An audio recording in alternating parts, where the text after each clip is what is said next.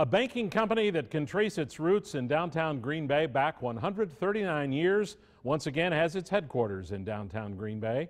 After being in Ashwaubenon the past 15 years, Associated Banc-Corp headquarters now on Main Street in the former Regency 333 building. Fox 11's Ben Krumholtz was there for today's celebration.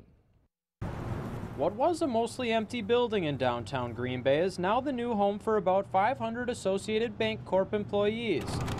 One of the happiest might be Lisa Kaiser. I originally was downtown before we moved out to Ashwaubenon, and coming back is like coming home. Associated closed on the property last fall. 1, 2, 3. On Monday, the company celebrated the $20 million move. We essentially gutted the inside of the building. We didn't do much to the outside other than put a new roof on.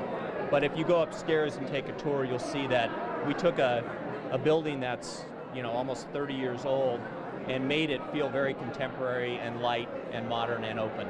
It's not a brand new shiny building. We would have liked to seen that, but more importantly, we want the jobs down here, good paying jobs. The new building is bringing employees together from 6 locations. All of the microwaves were placed on the first floor as one way of hopefully everyone getting to know each other. There's an economic benefit to being in one place, but there's also all those intangible benefits of having everybody working together and seeing each other all day. From the color of the carpet to the names of conference rooms, employees had a say in the process. So all of that really was around the themes of fun, engaging, inviting, and really what is it our vision to be at Associated. City leaders hope the move is just the start of companies choosing to relocate downtown. You got employees that are going to give back to the community.